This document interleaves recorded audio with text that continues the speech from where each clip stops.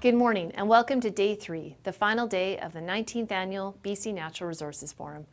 I'm Sarah Weber, President and CEO of C3 Alliance Corp and Chair of the Forum Advisory Committee. Before we jump into today's events, we would like to once again acknowledge that the virtual conference, while broadcasting across the province, is produced within the areas we know today as Vancouver and Prince George. The studios are located on the territories of the Musqueam, Squamish, and Tsleil-Waututh Nations and the Lheidli T'enneh First Nation. We honor their language, culture, and history. We've got another exciting day for you, starting off with the Ministers' Roundtable. This will be followed by a keynote provided by Sue Page, CEO at the Digital Technology Supercluster. And finally, we are pleased to have a fireside chat moderated by Joel Mackay, CEO of Northern Development Initiative Trust. So let's kick things off. Up first, I'm pleased to pass the virtual mic over to this session's sponsor, Tourmaline. Tourmaline will introduce our moderator and welcome the Ministers' Roundtable. Good morning. My name is Leah Turner, and I am the Director of Public Affairs here at Tourmaline, Canada's largest natural gas producer.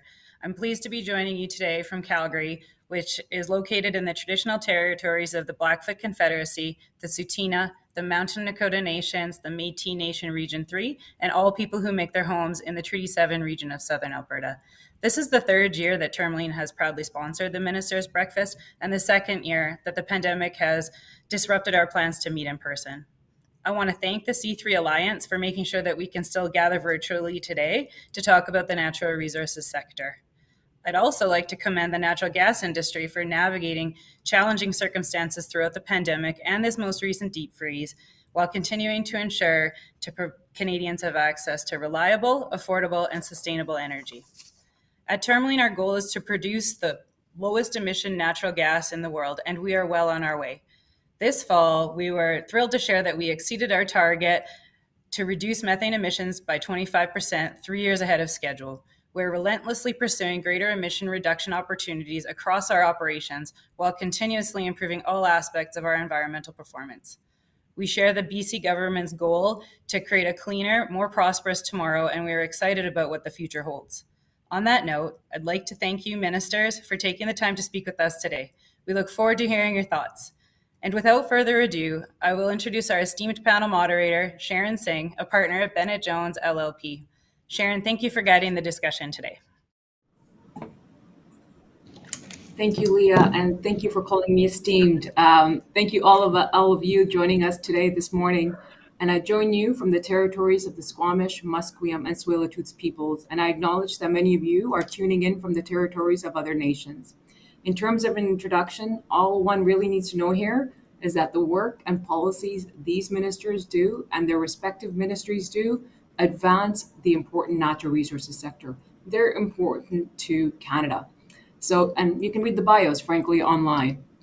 To you, the panelists, ministers, you may remember this, but it's a job of everyone outside of government to always point out the flaws to laws, the flaws to your policies, the flaws to the program, and point out the situation could be better. And for you, the government, to tout all the actions that you're taking to make it better.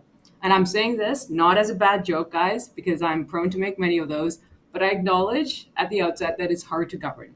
It's hard to please, it's hard to lead, and importantly, it's really hard to come up with solutions. And with that, let me sort of frame what I hope where our discussion sort of takes us.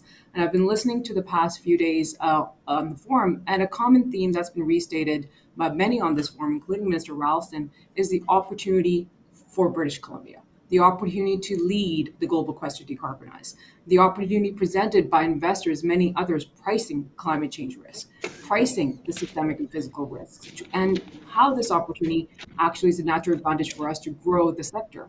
So speaking very plainly, in BC, we have many natural advantages, as the minister said yesterday, including the fact that we can supply low carbon resources, but BC also has the advantage of being able to supply the increased demand for resources that are actually needed to, achieve a lower carbon future. For example, the minerals and metals needed for renewables, like wind, turbine, the electric vehicles, the infrastructure. So the natural advantage, frankly, should be something that we use to grow the tent that is now the natural resources sector. And that, to me, means that the imminent death of the traditional industries, of many of which you is in your ministries is understated. and frankly, too early. The second theme that we've heard is one that's connected to but distinct from this global transition is the legal and moral imperative to continue to take action towards achieving reconciliation. And let me get to the point quickly here too. The foundation of reconciliation rest and must necessarily do so on change. And I know that change we're seeing through Section 7 agreements with the Taltan, the mineral tenures that were announced yesterday being surrendered in sensitive watershed, UNDRIPS implementation, old growth forest deferrals, etc. And so there's one common theme, an issue that industry, government, and the nation can commiserate over. It is the sheer volume of change that's under consideration and the discussion and on our regulatory and policy framework, be it driven by reconciliation or the need to address climate change. And Minister Ralston, this question is really meant for you, and I want you to kick it off. But given this breadth and volume change in the sector, and deserves to be supported by inclusive process and capacity to input in an informed and deliberate and strategic manner the changes that we're making. So it has stickiness. So given the staggering amount here, how are you and your ministry working to attract investment in the sector? And in some instances, maintaining that investment despite the uncertainty, despite the commentators, media, and certain analysts, be it fair or otherwise, saying that there is regulatory risk in Canada, there is permitting risk in Canada and in BC. Well, thanks very much. I think everyone understands in the COVID era that change is a constant, and I agree with the way in which you framed the questions. Any of the things that we do are based on some of the principles that you've talked about, Indigenous partnerships, strong environmental standards, regulatory predictability, and efficient and timely processing of permits. And so we want to have a competitive, well-regulated oil and gas sector, mining sector, and increasingly alternate energy sector. But let me give a few examples of what I think you're referring to when you talk about change. The Supreme Court of British Columbia brought down a decision on behalf of the Blueberry Nation and the province in the summer, and decided that the cumulative effects had an impact upon the treaty that the Blueberry signed in 1900, Hunting and Fishing Treaty, and that the province had not met its obligations under the treaty. So we are in the process of, and I'm working with Minister Rankin on that, have a very skilled team, former Deputy Minister Lauren Brownsey, former Indigenous leader both at the local and national level, Bob Chamberlain, who are heading up the negotiations. And we've made progress with an interim agreement. And what we're in the process of negotiating, I think, and making good progress, is a new approvals process that will take into account the directions of the court. And so that's an example of change, but where the ministry is able to pivot and adapt and move forward in building a strong, continuing to build the strong sector there. Another example of where there is change is a royalty review of the oil and gas sector, long overdue. We hired a couple of well-recognized experts, Dr. Winter from the University of Calgary and Dr. Olaweiler from Simon Fraser University. We've had a public comment period, and we're moving forward. Generally, the advice on royalty review and systems changes is to do them quickly and in a comprehensive way. But industry has been consulted, the public's been consulted. I think there are 5 industry tables. So again, the pace there is fast, but I'm convinced that we'll have a royalty system that better reflects the reality of the oil and gas sector in the present era.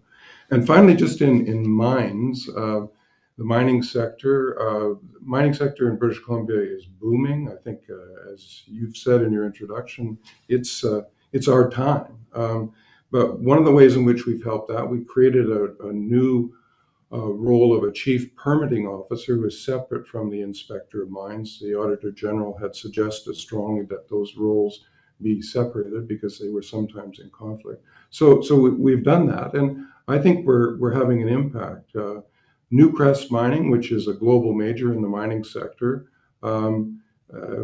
made an investment buying the Brucejack mine from Pretium Resources, 3.2 billion Canadian. And what the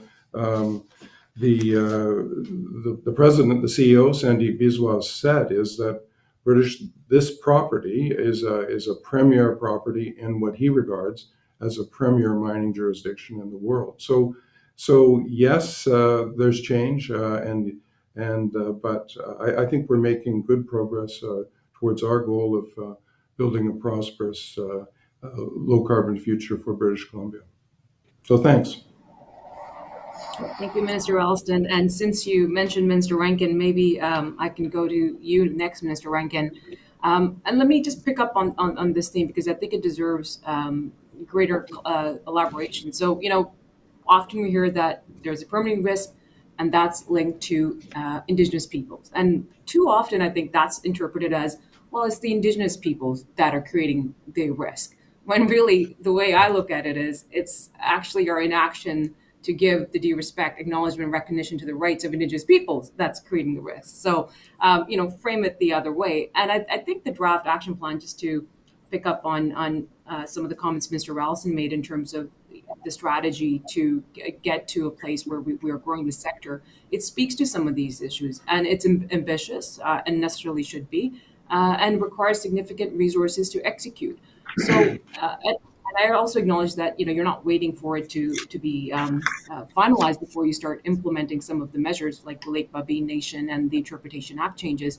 But I'm hoping, because that's an area that I'm sure this industry and many of those that are listening are very, very interested in. If you could just update us on what's happening with the draft action plan, when will it be finalized? What are the next steps? And some of the challenges that you foresee you'll face when you're implementing it, and how the government, industry, and others listening on this call can help you to overcome these challenges. Well, thanks very much, Sharon, and thank you to the organizers for the invitation. I really looked forward to this discussion with you and my colleagues. I think you're right. We start with the UNDRIP as the framework under which we do reconciliation in British Columbia. I want to remind everyone this was passed by every legislator in the legislature that day. It's not a particular party's program. In fact, it was a commitment that all legislators made to the people of British Columbia, to Indigenous peoples in British Columbia, because at the bottom, it's a human rights bill. But it also is so much more, as you alluded to. We've had so much uncertainty. The status quo was not working for anyone, really. And so we've tried to find a better path forward. We sort of started with the enactment, but then we had an action plan commitment that you alluded to. And we've come up with, in an early draft, 79 very concrete things that every single ministry of our government was committed to and will be held accountable to in annual reports going forward. So that, I think, gives some people comfort that it's not simply going to be aspirational things, but rather very concrete things involving education and environment and childcare, all the way to, of course, the resource sector that we're concerned with. We hope to get the final version out in the spring of this year. It's but obviously a function of trying to work as we are required to in consultation and cooperation with Indigenous peoples. And with the heat dome and the flooding and the pandemic and the findings at Kamloops, obviously people have been, it's been difficult to engage to the degree we committed to. But I think in the spring we'll have the final version out, and I hope people believe that we have struck the right balance. Now, as for the role of industry, I really believe that supporting reconciliation of Indigenous peoples with the non-Indigenous population should be seen as a core theme and in the interests of industry in our province. Building partnerships is obviously where it's at. People have heard that endlessly, but it's economically required in the future. And I believe that advancing reconciliation also is consistent, as Minister Ralston said, with this government's ESG commitments. I think we have something to tell the world with the quality of our carbon plan, our Clean BC plan. but we also have something to tell the world that this is the first jurisdiction that embraced the UNDRIP, and the first jurisdiction, therefore, that is trying to put meat on the bones of that, and working with industry to provide economic measures to take into account the self-determination, the inherent right to self-government on the ground is important, and obviously in attracting capital and making this the caliber of the jurisdiction that Minister Ralston referred to. Now, we've done some great things. You alluded to the Lake Babine Nation and the Foundation Agreement with a 20-year pathway to create greater prosperity, sharing forest resources, and all sorts of other things. We've also had work done with on the forestry front with the Sisha Nation and with Tahltan, a land use planning process. I'll come to Section 7 later in my remarks. But I think these are ambitious new initiatives. Our government passed a number of measures in the last session of the legislature pursuant to the Declaration Act, involving more responsibility for First Nations and jurisdiction over education and childcare and the like. And I think all in all, this government is trying to ensure that the lofty goals, the lofty promises that we made with respect to the United Nations Declaration of the Rights of Indigenous People are enacted, are implemented in our province. Thanks, Sharon. Thank you, Minister Rankin. And I know you can talk about this file because you're clearly passionate about it. But let me connect the two themes between Minister Ralston and Minister Rankin to talk about your ministry, Minister Conroy. And I'm looking at you because you're at the bottom of my screen there. You're at the forefront of your ministry is at providing access to the land base. And as someone other than me said, so don't shoot me, the way Flinro is currently constructed, it's too large, it's ineffective to be able to respond to the emerging opportunities, to address the challenges that the government has identified as its priorities: reconciliation, natural stewardship of resources, economic development that's sustainable. And last year when we spoke, the reorganization was very much in early phases, but your hope was that it would create a more efficient and responsive organizational design in terms of what would come out of it. So could you just update us on the status of the reorganization? What can we expect in terms of land use planning processes, permitting authorizations? You know, Minister Rankin and Mr. Ralston touched on some of those, but especially given, you know, in the mandate that you have to create new collaborative shared decision-making models for the resource base according to the principles of UNDRIP. Well, thank you, Sharon, and it's really great to be here. And I just want to point out that I'm actually in the Kootenay, so I'm on the traditional territories of the Shewepem, the Okanagan, the Snake, and the Ktunaxa Nations. And I was just thinking as we were getting ready for this that last year we were all very hopeful we would be in person, and of course that's not happening. So, but it's great that we were able to come together this way. And yeah, I was in the early stages of a new ministry when I met last year, and we had just started the discussions on this. And what happened is a Lands and Natural Resource Operations Secretariat was formed to actually help the government assess whether its land use objectives could be achieved much more effectively by modifying the structure of the natural resources ministries. And it's important to say that, you know, it's not just FLNRA, just my ministry, but other ministries too that are involved in natural resources. We're all sitting here today talking with you. And there was an assessment phase done, and it involved really extensive consultation across the province with industry, with local governments, with First Nations, non-government organizations, labor, professional organizations, crown corporations, and a real cross-section of ministry staffs from across ministries from all throughout government. And there was considerable, there's thousands of pages of information was gathered. It was a lot of work was done. It was really quite intensive and a really great way of getting out and talking to people to get feedback on, because people have said, as you said, that, well, it wasn't you that said it, someone else said it, but you repeated it, you know, that it's an unwieldy ministry, but it, you know, it's since I've been here for a year, I've recognized how efficient actually the ministry is and the staff. And what was interesting was the feedback from staff right across ministries across the province, saying that, you know, what worked and what didn't. And what the feedback we also got was the way this is being carried out, because A lot of staff said when something like this is proposed in the past, it's just they've been told, okay, you're doing this now with no input from the staff. So there was considerable input from the staff, which has really helped us. And so the Secretariat brought all that information together and brought forward some potential restructuring options.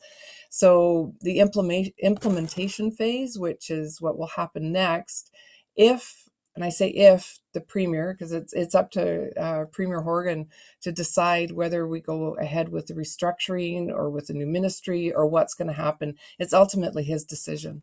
And if it's our understanding, if this is going to happen, these things would begin later this spring. So we're waiting for a decision from the Premier. He's got lots of information to go through, a lot of work to be reading. But land use planning and effective permitting and authorizations, both of these issues are expected to be addressed in the restructuring. But I also think it's important to recognize that we didn't just sit around and wait for all this work to be done. Our ministry actually did work. We, for the first time in years, we actually were able to get more staffing to help with the permitting. And it's really, we put that staffing into areas in the province where there were backlogs. And it's really helped to achieve the processing of permitting in a lot more efficient manner. And we're going to continue to work on that. And, we will await to see what the Premier decides, to see how the implementation phase will be carried out. But we know that it's whatever is going to be done is being done with a lot of due diligence, a lot of work across ministries and across from input from people all across the province, stakeholders and other groups, to make sure that what happens is done in a way that's going to benefit everybody. So thanks, Sharon. Thanks, Mr. Conroy. I often say the two things that we can give each other are capacity and time, and it seems like you've definitely taken the lesson on that one and are doing it in a deliberate fashion. Let me go to you, Mr. Heyman, next, and on the theme that we started with, which is the goal to get to net zero and the opportunity it presents for BC's natural resource sector and BC generally. I just wonder, is there a beautiful duet between the carrot and the stick policies, such that at the end of the day, one is not, looking at just the cap placed on emissions to mean that there is no potential for growth in this sector, that there is, as some have said, these industries are foundational to getting to the globe to decarbonize. And is the aim through supporting innovation in areas like low carbon hydrogen, forest-based bioeconomy, negative emissions technology, is the aim really to attract the investment into this sector, but attract the smarter investment that's necessary to achieve our net zero targets? So I'm hoping that you can help cut through some of the noise and simplify for people like me that might not be so technically savvy some of the material commitments in the Clean BC plan, the roadmap to 2030, and how it will impact the natural resources sector, and perhaps what steps that industry needs to take to capitalize on the opportunities that we know are inherently there. Thank you, Sharon. And first, I want to acknowledge that I'm joining people from the traditional territories of the Musqueam, the Squamish, and the Tsleil-Waututh nations. And I also want to, I'm going to get a little general and then get a bit more specific. I want to acknowledge, first of all, that as proud as I am of the significant work that my ministry, all ministries, and our Climate Solutions Council have done on developing a robust plan to reduce emissions, I think it's important to acknowledge that work on this began in 2008 when Gordon Campbell brought in a carbon tax. And that was a pretty novel idea at the time. And I want to recognize how BC industry responded to that by, as you say, there's the stick and then there's the carrot. They responded to that by finding ways to reduce emissions, to pay less carbon tax. And in the process, developed a situation in BC where we have in many areas among the lowest carbon intense commodities in the world. So fast forwarding to now, I came back from Glasgow in December, the UN Climate Conference. A couple of weeks before that, we'd released our Clean BC roadmap to 2030, We were on the heels of record wildfires, heat domes, and then shortly after the return, we had 3 atmospheric rivers and devastating flooding in the Fraser Valley, in the interior, and elsewhere. And I am absolutely sure that there isn't a person on this program today or their families who aren't as concerned as I am about finding ways to address the climate challenge so things do not get worse. And while doing that, I think what I've always said and what our government has always said is a climate plan that destroys the economy isn't a plan. A climate plan that doesn't help us transition and build a cleaner and more diverse economy isn't a plan. So when I was in Glasgow, I had the rare opportunity to speak to Mark Carney, who's former head of the Bank of Canada, the Bank of England, and now heads the global Glasgow Financial Alliance for Net Zero. And on the heels of BlackRock and other major investment companies announcing that they were now screening their investments to companies that were saying, here's our plan to get to net zero. Here's our plan to reduce emissions. Here's our plan to transition. And that if those plans weren't there, they weren't much interested. So in Glasgow, Mark Carney announced a $130 trillion investment fund to decarbonize the global economy. And I would argue that British Columbia, because of the work of successive governments, and even more importantly, the work of people in the mining industry, people in the gas sector, people in the forestry sector, to be ahead of the curve and already demonstrate how emissions can be reduced, we're in a good position to attract outside investment. I mean, the proof will be in the pudding, but I think we've set ourselves up well. The roadmap has many actions that focus on different industries. We have a focus on ensuring that we meet sectoral emission reduction targets of 33 to 38% in oil and gas and 38 to 43% in industry generally, as well as very substantial emission reductions in building and transportation. But our plan was developed with the Climate Solutions Council. And on that council are representatives from the forest industry, from tech, from Shell, and every single recommendation from that council was a consensus recommendation, which means I think that people thought it was ambitious but doable and necessary. And that led us to the various measures in our roadmap to 2030. So whether it's targeting 75% reduction of methane by 2030 and near elimination by 2030, by 2035, whether it's actions in the mining industry to electrify, like projects like Bruce Jack in Northwest BC, converting from diesel to battery electric, whether it's significant work by the oil and gas industry to track down methane, to consider ways to reduce emissions, and also to begin investing in clean hydrogen as a transition fuel. All of these are great opportunities for British Columbia, and I look forward to working with industry to do that. We know that the rest of the world is not where we are. We know there's competitive challenges, and that's why in our carbon tax rebate programs, our incentives for industry, our co-investment in capital projects, we are doing what we can to keep industry competitive while reducing emissions. I know we have more to do, and we're working on that with the Ministry of Finance. More to come. Thank you. Thank you, Minister. I was just writing down that a plan that destroys the economy is not a plan, and I agree. The plan is ambitious, doable, but necessary. And in my blunt manner, I'll probably summarize what you've said as not mollycoddling the industry to stifle innovation is really the plan here.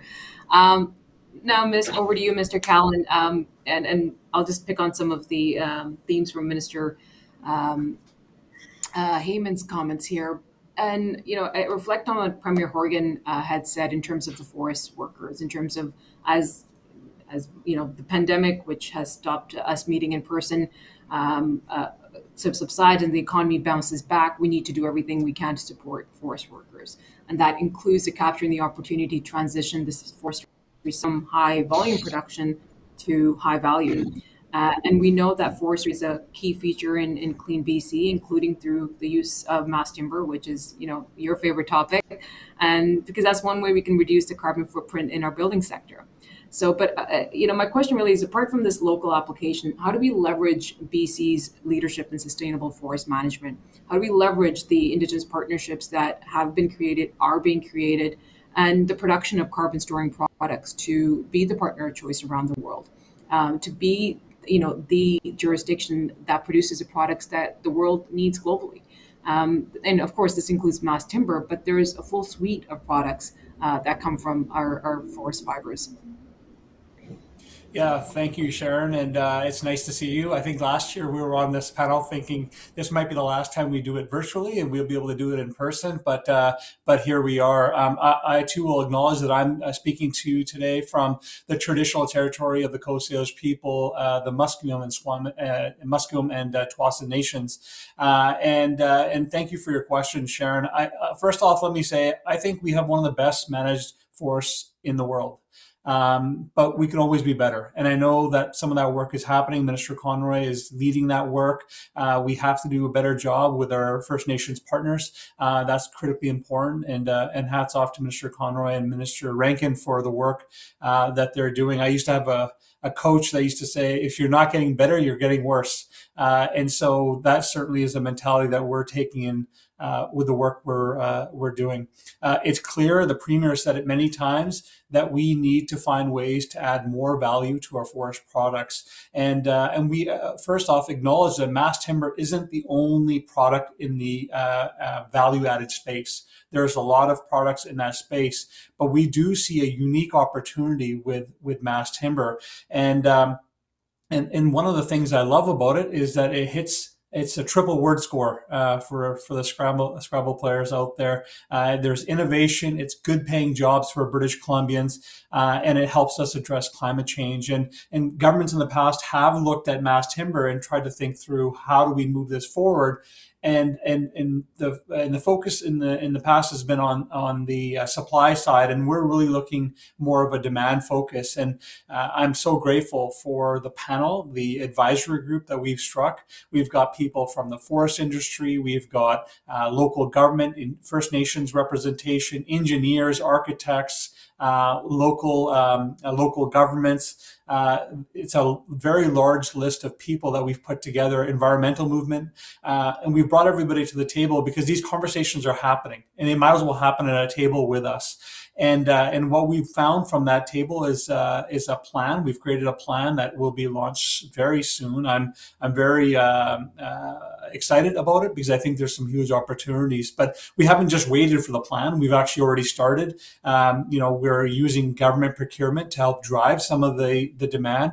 BCIT is going to have a brand new 18-story student housing. There's a project in Vernon. There's the Royal BC Museum pieces that have already started moving. There's two projects that I'm particularly excited about. One, a brand new fire hall in Saanich. It will be first post-disaster building that we're aware of in the world that will be built from mass timber. And another building that we're helping finance in Vancouver, which is, again, I believe it's 18 stories or maybe between 12 and 18 stories, but no concrete and steel in the structure, 100% mass timber. And so it's very exciting to see that opportunity. Now, you highlighted in your question, how do we find opportunities to advance our opportunities with our climate change agenda? We have huge opportunities. And part of the work we're doing with our economic plan, which will be launched fairly soon, will be how do we harness the opportunities ahead of us, but at the same time address some of the major challenges that we have. And so I'm super excited about that, and that'll be coming very soon. Thank you, Minister Kahlon. And speaking about plans, I can probably get to you, Minister Ralston, because I'm interested to hear about the hydrogen plan. BC was the first province to introduce this business and environmental strategy as an aid to achieving net zero emissions. And you've spoken about this. We're a market leader in hydrogen fuel technology, but that's not enough to achieve the vision that you've outlined in the government's outline in the hydrogen plan. We need the infrastructure, and that means investment in scaling up hydrogen production, establishing the regional hydrogen hubs, and deploying the medium to heavy duty fuel cells vehicles that you've referenced. So how do you see the push to promote innovation investment in the production and deployment of hydrogen actually supporting the expansion of the traditional natural resources sector? Thanks very much, Sharon. Low carbon innovation is now part of the title of my ministry, so I think that gives you a sense of the focus that we've pushed on this. You've acknowledged the hydrogen plan, and there's a lot of work to do. Although British Columbia is, I think, probably under-recognized here as a global leader in the fuel cell industry. I was talking with the CEO of Cellcentric, which is a global partnership of Global Volvo and Global Daimler, capitalized at 600 million euro. They're setting up 2 centers of research and operation, one in Stuttgart in Germany, and the other in Burnaby. And I said, well, that's great that it's in Burnaby. Why is it in Burnaby? And what I was told was, Burnaby is the Silicon Valley of the hydrogen fuel cell industry. It's a global leader. Now, it's not something we acknowledge here as much as we should, but certainly we've taken a couple of steps that I think will push innovation in the sector forward. We've, along with the federal government and Shell Canada, we've funded the Centre for Innovation and Clean Energy, which will have as one of its topics of research and funding, hydrogen, along with carbon capture, renewable natural gas, and battery storage. So I think the incentive to innovate here in British Columbia is captured in that institution, but there are many other companies and institutions here in British Columbia that are advancing that agenda.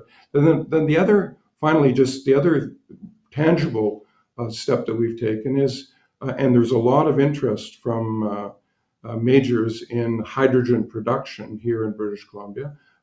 They will get under the plan that we've devised with BC Hydro, our Crown subsidiary, Crown-owned subsidiary, a reduction, an incentive reduction of the industrial rate of electricity for establishing new businesses in the sector. So a lot of interest, and I'm really optimistic. Hydrogen isn't the entire answer to the low carbon economy, but it's certainly an important ingredient, and British Columbia has a lot to offer both to Canada and to the world as in its leadership in this sector. Thank you, Minister Ralston. And I forgot to mention, I was very impressed by your speech yesterday, mostly because you have this innate ability to keep on top of some of the things that are happening in the industry. So you mentioned Kendra Johnson, Anna Stukas, and Jessica Verhagen, all dear friends of mine, getting the Business in Vancouver 40 Under 40 award. And I'm just thanking you for being so on top of LinkedIn or Instagram or whatever it is that you typically employ. So thank you, because that shows a deep interest in those that are innately part of this industry. Mr. Kahlon, maybe I can just switch back to you really quickly, because when we're talking about hydrogen, as I understand it, in addition to providing sort of the policy supports for increasing hydrogen demand and de-risking the development of hydrogen infrastructure, BC is also aiming to provide incentives to direct and support hydrogen businesses through the InBC investment fund that you're responsible for. So can you update us on the InBC fund and the progress made so far? Because last year, I think it was foreshadowed, but no details were available, so you were shy about talking about it. And I was hoping you could perhaps also touch on, and I know this is something that may come out of the left field, but I think it's close to your heart anyways. Some of the panels yesterday on Nilo Edwards, panel sellers, Kira Sankey and others, were talking about how BC needs something to assist Indigenous communities in accessing capital and reducing the very real barriers that lack of finance has. So something like, but maybe not the Alberta Indigenous Opportunities corporation. Is the government considering such a potential approach? So 2 questions: the NBC fund, what's happening, and then this Alberta Indigenous Opportunities Corp style organization. Yeah, thanks, Sharon. A good memory. I was very vague last year because we hadn't announced NBC yet, but we're very proud of NBC. $500 million that's dedicated to support innovation, to scale up companies and help anchor them here in British Columbia. We think that's a huge opportunity, and we believe this fund will have an impact not only on Indigenous communities, not only in rural communities, but also to support our resource sector for that important innovations and technology that we're going to need to continue to meet our climate change objectives. We have modeled this off of a fund similar to the Danish Strategic Investment Fund, also the Irish Strategic Investment Fund, and Scotland. So this fund isn't a new model. The triple bottom line model is not new. It's being used well in Europe, and they were kind enough to give us advice on how we could structure the fund here. Jill Earthy is our new CEO. We were able to announce her just before the Christmas break. We're excited to have her there, and a new chief investment officer will be announced fairly soon. I know that work is ongoing with the board. I think it's important to highlight that this board and in particular, the chief investment officer has independent decision-making powers under legislation. So it doesn't. So what it means is myself as a minister or anyone in government can't be directing those investments, and that I hope will give some confidence to the private sector to be able to invest along with this fund, very similar to what's happening in funds in Europe. I know that we've been having lots of engagement, part of our economic plan, with Indigenous and First Nation communities about how do we work together to enhance economic development opportunities. And there's a lot of good ideas coming forward. Minister Rankin and I are working closely with leadership on what does that mean? How do we move forward in a good way? And we'll have more to say. But there are funds that we've had made available. NBC has a mandate to support Indigenous communities, so that'll be important. Minister Ralston had the First Nations Clean Energy Fund, which just recently gave $18 million to, I believe, 130 communities to support energy transition. And there's going to be a whole host more programs available. We believe, and I think most British Columbians believe, that when Indigenous communities do well, everybody does well. And if we want to unlock the true potential of British Columbia, it's going to mean working with Indigenous communities to see economic opportunities rise to the front. Thank you, Mr. Kahlon. And since we're getting updates from everybody, perhaps, Mr. Rankin, I can turn it over to you to give us an update on what's happening at the various negotiation tables. Or the issues that are top of mind for this province. So Minister Ralston touched on the Treaty 8 negotiating roundtables. Perhaps if there's something else you want to add to that, I'd welcome it. And also the MOU with the Wet'suwet'en. And before anybody gives a hard time to the minister through questions, there was a pandemic and the nation was tied up in dealing with that. So and to the extent that you can, something that's also top of mind is the challenge by the Gitgala on the mineral, the free entry system. And when you're providing these updates, perhaps you can also reflect on, what are some of the issues that you're listening to at these various tables, and what you're trying to balance in terms of the needs of the province and the needs that you're hearing at these tables that keep you up at night. Thanks very much, Sharon. And that's a pretty tall order in 3 or 4 minutes to do justice to the questions you've asked. But I'll probably start with the Wet'suwet'en, because I know that's been in the news a great deal. There's actually 2 issues. There's our objective of trying to work under the MOU to negotiate title and rights in the territory, the Yinta of the Wet'suwet'en nation. And we have tried very hard to work with the Wet'suwet'en people to achieve unity as between the different communities. The western side and the eastern side are very different, and the elected versus the hereditary, of course, is a conflict that people will know. But we remain optimistic. I met up there in September with the with many of the leaders, the hereditary leaders, and then the elected, and then people in the community, non-Indigenous people, to make sure they knew what we were trying to do. And I think that, as you alluded to, the pandemic has made it difficult. Doing these kind of things by Zoom is never easy. We are hoping we can re-engage. Now, in the face of that is the second thing I mentioned. First is the objective of negotiating rights and title, which we think is much better than going to court. And the second is, of course, the controversy over the CGL pipeline project. And I think it's fair to say there's a great difference of opinion both in Indigenous and non-Indigenous communities in that area. And so navigating through that, in our main objective, which is to get the Wet'suwet'en to be able to resume negotiations with us and get to make the progress we've made elsewhere in the province is my preoccupation. What you said keeps me up at night for sure. We've provided a significant amount of money, $7.22 million, to the hereditary chief leadership to see if they can do a constitution building, unity, reunification of the people. And obviously it's for the nation to decide how it wishes to present itself to government. In some parts of the province, it's elected leadership that we engage with or industry engages with. In other parts of the province, it's a fused leadership. And in other parts of the province, First Nation presents through a hereditary system. The province is open to all of that. Each nation can decide under the right of self-determination how they wish to present. And of course, that is the challenge we face in Wet'suwet'en. I remain optimistic.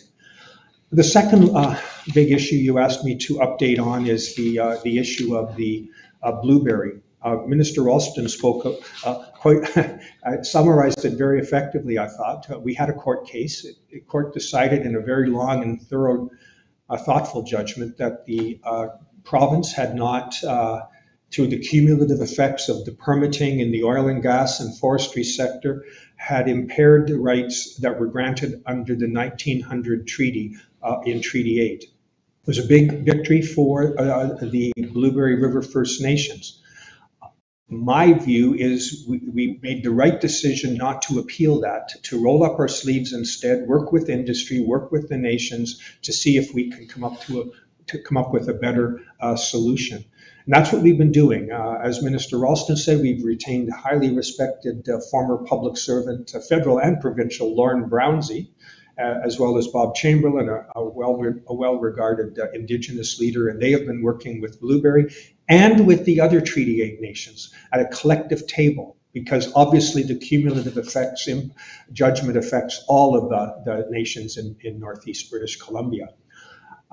Just last week, the chief of the Blueberry River First Nations, Marvin Yahe, was defeated by Judy Desjardins, and she is within, I think, mid-February will, under their rules, become the chief of the Blueberry River First Nations. She has a background in industry and in the oil and gas industry, and we are hopeful that we can conclude these negotiations in the near term. There is a strategic solutions table with industry. I'm well aware in conversations with industry about what this judgment has meant in terms of uncertainty on the ground. Minister Ralston and I have been up to the region and met with many people in local government and the like, but we're also, of course, regularly engaged in Zoom calls with industry who have impressed upon us the need to get on with permitting. And of course, we're balancing that need with the longer term picture of trying to restore balance, what the First Nation has termed healing the land. And that, I think, is important if we're going to restore moose populations and the like. And if we can get the land back to what it was through reclamation. There's been great success with dormant wells up there, as you know, and I think there's building upon that success is something that will get us to the right place, probably to a new balance, but one that, of course, continues the industry that's so important to all of British Columbia, and particularly that area. I remain optimistic, and I think what I'm told is that work is underway now at the negotiating table that is very promising. Although you didn't mention it, I thought I'd just use the opportunity to go back and touch on the Section 7 Taltan agreements. Under our Declaration Act, Sharon, as you well know, there are the possibility of entering into agreements where decision-making is shared, or where there is consent decision-making after a First Nation reviews it. That will, of course, provide greater certainty to industry. What's happening in the Talcan territory is extraordinarily exciting. We have the Red Chris Newcrest Mining Company and the Eskay Creek, which is Skeena Resources, entering their respective environmental assessment processes in the near term, and doing so with a Section 7(1)B, one of these consent-based Section 7 agreements being undertaken through negotiations with the Taltan. We believe that that's a very positive development. I know industry feels exactly that way, and we hope we can have a success story, a pilot, if you will, of just how powerful this tool can be going forward. So things are going very, very well. I also just should say that I'm not really at liberty on the last one you talked about to say very much, Sharon, the Gazala case, which of course was a petition for judicial review to the BC Supreme Court opposing mineral claims registered in their territory under the Mineral Tenure Act. I'm certainly well aware of it and certainly have views on it, but while it's before the court, I think it's probably prudent for me to say no more at this time. Thanks, Sharon. Not being your legal counsel, I would probably advise you to do the same. But I am looking at some of the comments and questions that are coming through. And Minister Conroy, maybe I can ask you, and I'm taking one of the comments by Charlie Rensby and some of the questions, and I'll just put it together. But, you know, I always do this. I look at your mandate letters, and one of the things that always stand out for me is just the commonality. And one of them was in your mandate letters, everybody, Premier Horgan underscored the need for measurable outcomes, active dialogue, and ongoing outreach. And when you sort of commented on the processes that you undertook for Flynn Road reorganizations, you touched on many of that. And we've, heard about through the forum words being tossed around, and not at this panel, but partnerships, inclusion, collaboration. And what I really want to get to is when it comes down to some of the recent steps that have been taken by your ministry to modernize forest management, could you walk us through what type of processes were put in place and are being put in place to foster not just local community engagement, Indigenous nations collaboration and co-management, but also cross-ministry collaboration and industry collaboration? And how has that come into play when on initiatives like the old growth forest deferrals? And as Minister Rankin and Ralston touched on, how do we use the forest management regime and the modernization to strengthen the cumulative effects regime in BC? Okay, there's a lot of questions there, Sharon. So I think the old growth strategic review and what we're doing with the old growth initiatives is a perfect example of the cross collaboration within our ministries and within government and across the province with First Nations as well as stakeholders. So as people know, just a recap, we made some initial deferrals on old growth back in 2020 in 9 areas of the province, and we made 2 more last spring in the Fairy Creek and Upper Walbran areas. And then this November, we announced the intention of how we were going to be working with First Nations to defer the harvesting of old growth within 2.6 million hectares of our most at-risk forests as we implemented those recommendations of the old growth strategic review. And I think it's important to remind people when Al Gorley and Gary Merkel, the 2 foresters well respected throughout the province, when they did that strategic review, they talked to hundreds and hundreds of people, probably thousands, but they talked to a lot of people across the province. They got input from communities, from First Nations, from people that work in the industry and workers. So they got a lot of input, and the government heard loud and clear that people fully supported the 14 recommendations. And so we are implementing all 14 recommendations, and we're working on all 14. The one recommendation number 6, is the one that comes up the most because it's the actual deferrals. It's working with the First Nations. And so that's pretty critical in that we get that work done. And we're doing a lot of that in cross collaboration with our with ministries within the government, of course, working with Minister Rankin and his ministry has been key in working with First Nations on engagement, and because this is about reconciliation. I have to keep reminding people that some nations are very involved in harvesting and want to continue that. They are doing really good work on land management, on how they are moving forward with their harvesting. They've already, in many instances, have begun to do the work on deferring old growth. It's part of their heritage. It's part of their culture. It's part of who they are, and we need to respect that. I think a perfect example of that is our announcement yesterday with the Nanawakalith, the Council of 4 Nations, and their agreement with Western Forest Products, which is, they're going to defer over 2,500 hectares. And the work they're doing is they're mitigating job losses. They're mitigating the impacts to industry, and working together to ensure that the nations are getting the work that they want done as well. So it was an excellent example of how those partnerships are going to work. We've also been doing a lot of work with Minister Kahlon's ministry, as he said. He's helping us in so many ways as we look at the work from our intentions paper that we announced last June, on how we're moving forward with our visions for forestry, and some of that is transforming from high volume to high value, and there's been a lot of work with Minister Kahlon's ministry on that, and of course the mass timber is a big one, but there's many other things we're working together on as well. We're working with the Ministry of Environment.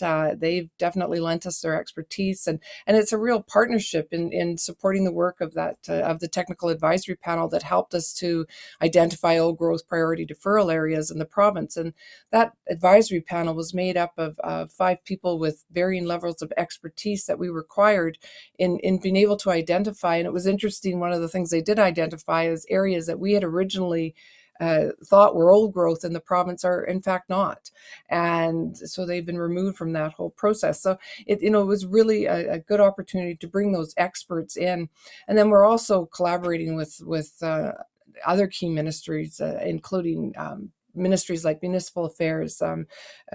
Minister Osborne has been working, with us to ensure we're reaching out to communities, because I know Charlie, he's a counselor from Burns Lake, I believe, and I understand the angst from counselors and from communities where there is potential for an impact regarding when it comes to old growth, and we are very conscious of that and are working to put supports in place for communities.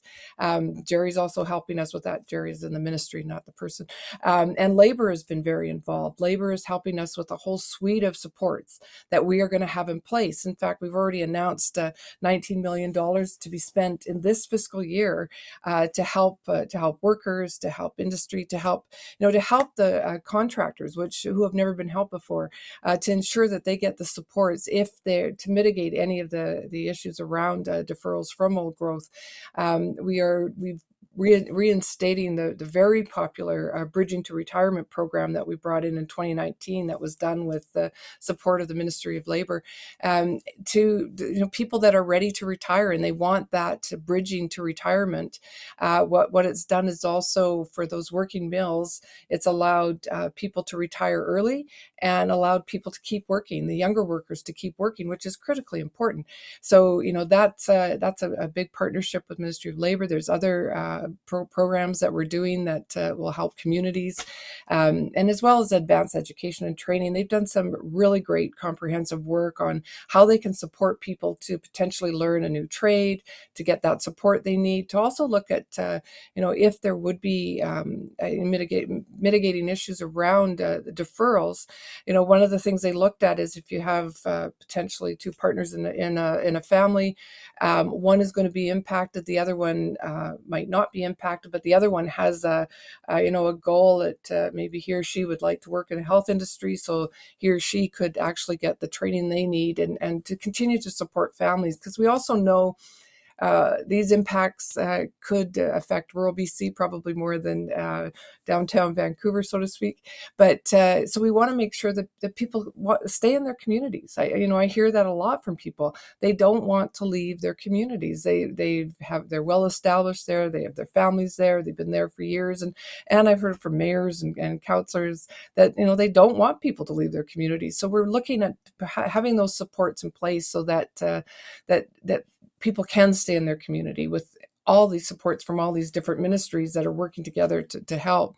And that's just some of the ministries. There's a lot more I could go on, but just briefly to touch on the cumulative effects that you referenced. I mean, both Minister Ralston and Minister Rankin have referred to it quite a bit. And our ministry also is very involved with the Blueberry Rivers Nation's decision. And we recognize that the other Treaty 8 nations who have their territories will also be impacted by past development activities. So we're working at the same time on shared areas of interest. Management of wildlife is big, which is in our ministry. And as Minister Rankin said, the restoration required to heal the land, which is critically important. And we've also established the strategic solutions table. I don't believe either of them mentioned that, with industry to work together on really creative solutions for addressing some of the shared interest areas, such as the restoration and development plans going forward. So there's a lot of collaboration. It's, one thing I think we've really done well as a government, we've got away from the days of when ministries worked in silos and God forbid that they interacted with each other. We are working together.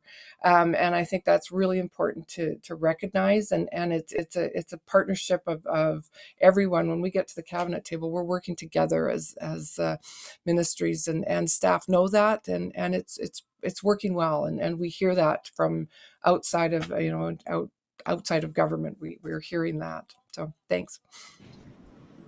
Thanks, Minister Conroy. And you're right, you couldn't do it in 4 minutes, but that's okay. Talking about staying in place, Minister Heyman, you touched on this earlier in terms of the concerns, which are not new to this government. It's been since the carbon tax and other things that have been introduced about the around meaningful carbon pricing support to support trade exposed sectors to address that competitive concern and carbon leakage options that present. So I know you briefly touched on it in your remark on a broader scale, but I was wondering if you could give us an update on where the discussions are with the federal government on things like border carbon adjustments that the federal government is engaging on, and carbon pricing generally for industry. What are the next big steps apart from the increase in price that's set to occur on carbon pricing? Thanks, Sharon. I can't tell you what hasn't been decided yet, but what I can tell you is I think over the last 2 years, I've lost count of the number of meetings I've had with the Business Council, with the Mining Association, stressing for me and for my colleagues how we needed to ensure that industry had support to remain competitive, to not be subject to carbon leakage from the effects of the carbon tax. And one of the things we did as part of Stronger BC, a pandemic recovery, was to significantly raise the amount of capital that could be contributed by government to a capital project as part of the Clean BC program for industry to bring in technologies or process changes that reduced emissions from 50% to 90%. It was a one year project, but it was highly successful, and I think we were able, therefore, to target some of the industries with very high emissions, with projects that would make a much bigger difference than some smaller projects would. We obviously ultimately want to do both.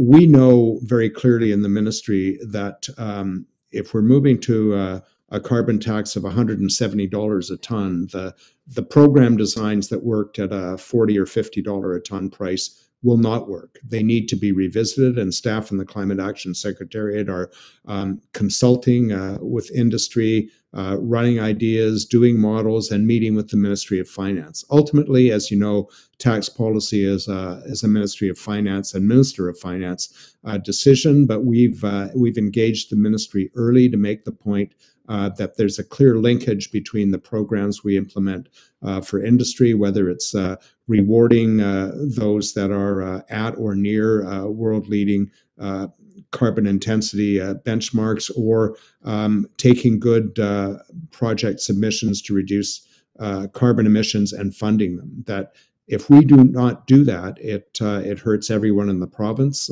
and ultimately it hurts government. So we need to look at that carbon tax revenue, as you said earlier, Sharon, as turn it from a stick to a carrot.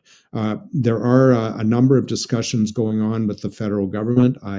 I've only met with the new federal minister once, but I'm going to meet again shortly. I know when I was in Glasgow, Mark Carney and the Prime Minister were on a carbon pricing panel talking about the important role of carbon pricing in reducing emissions. And most studies show that, if not all studies show, that carbon pricing is the most efficient, financially efficient way to reduce emissions, because it lets industry and the market respond with the most efficient solution, rather than it's not that regulation doesn't have a role, but if it can be done other ways, it's important.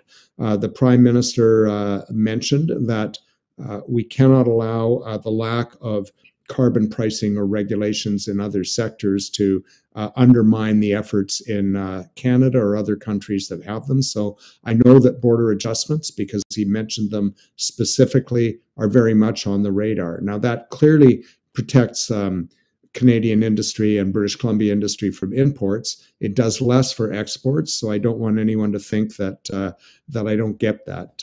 We do, and we're looking for program design that's a result of full engagement with industry that will ensure, as we transition to our commitment to raise the carbon price, that we do it in a way that continues to keep BC industry world leading, and therefore able to market commodities and products as well as competitive. Thank you, Minister Heyman. And maybe I can stick with you and probably I would think Mr. Conroy and Rankin on this one. The question is around the fact that we focus so much on carbon, but also what's needed to protect biodiversity. And I know we touched on the Imperial Metals tenure issue earlier that was announced yesterday, but perhaps I'm not sure who wants to take that first, Mr. Conroy and Mr. Heyman. Can you touch on just some of the steps that are being taken to not just focus on carbon, but focus on protection of biodiversity and other emissions generally? If nobody jumps up, Mr. Heyman, I might go to you. Sure.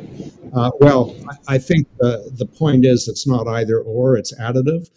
We need to do both. I think Minister Conroy has spoken a lot about the reasons why we're transforming the forest industry. We know that we cannot afford, and the Old Growth Strategic Review said, we can't afford, for a range of issues, both biodiversity and carbon storage, to go past a certain tipping point with old growth. And in order to have a healthy forest industry, it's better to begin that transition now, in our view, and to find ways to add value as well as enhance those areas where we can sustainably harvest.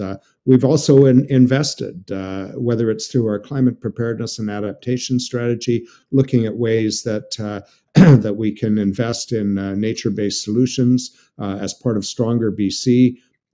We set aside $37 million to conserve and restore wetlands, watersheds, and ecosystems through our Healthy Watersheds initiatives.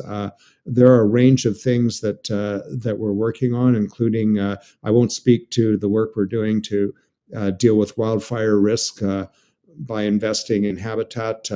Minister Conroy knows the details on that, but very much for both ecosystem services and carbon storage and climate resiliency, both emission reduction and protecting biodiversity and natural ecosystems go hand in hand, and we need to work on both, and we are.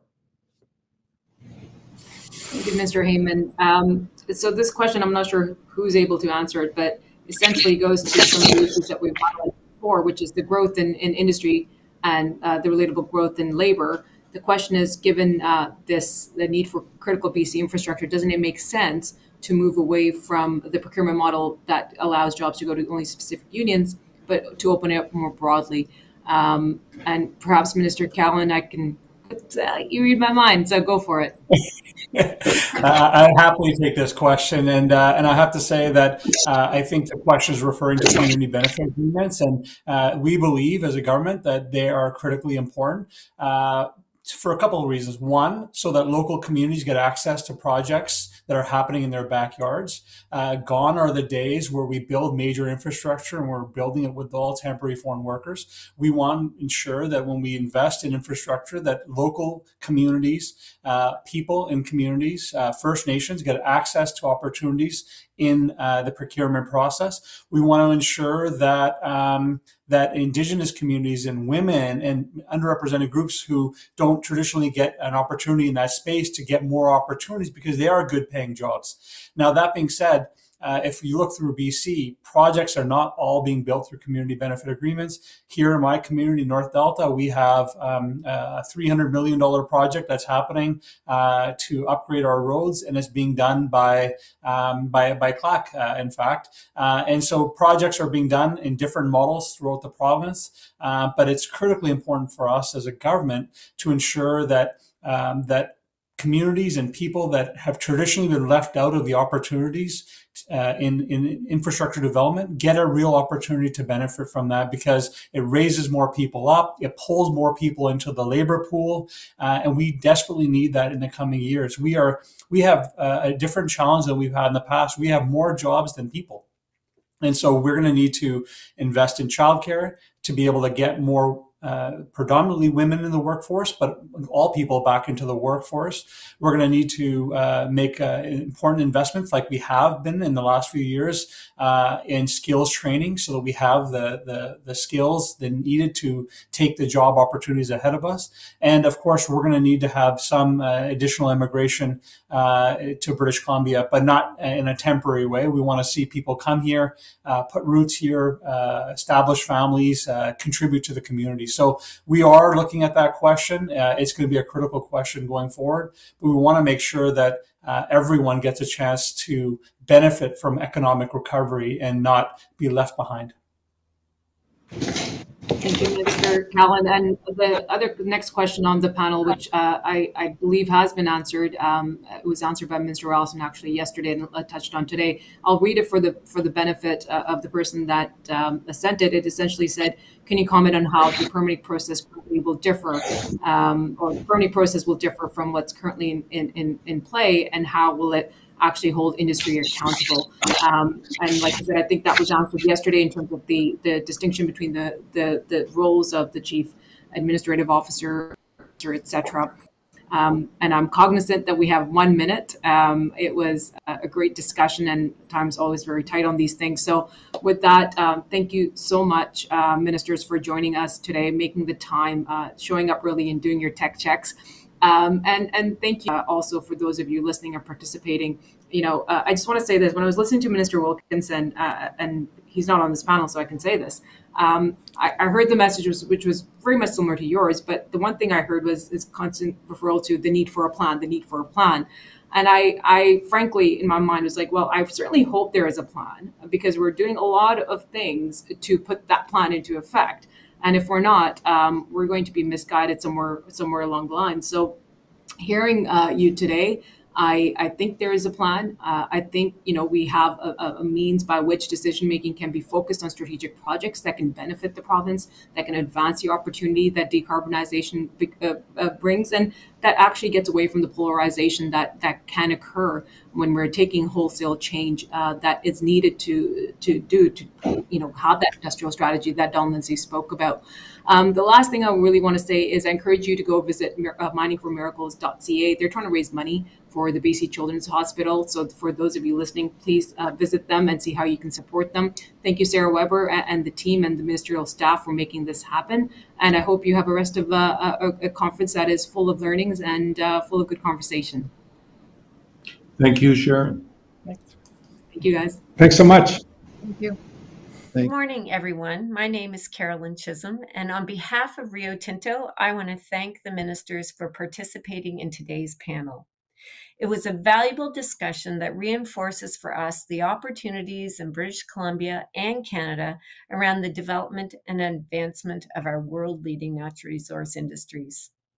I also want to thank my friend Sharon Singh for skillfully moderating today's panel, as only she can. And thank you to the audience for your participation and great questions to advance the dialogue. Putting collective commitments into action to achieve our ESG advantage involves navigating complex challenges, whether it's our regulatory processes or meeting the expectations of communities. We will need to be committed to collaboration and partnership if we are to successfully tackle the challenges and maximize the potential of our natural resource wealth and build and sustain confidence in our sector. I know we'll explore these challenges and opportunities as part of this year's Natural Resources Forum, and I look forward to the discussions. I wish you every success with this year's conference. Thank you, Carolyn, and thank you everyone for tuning in to our first session today. Now we're pleased to share a brief video from the Mining Association of BC. After that, we ask that you please return to the agenda and select the next session to view the live stream, a keynote from Sue Page.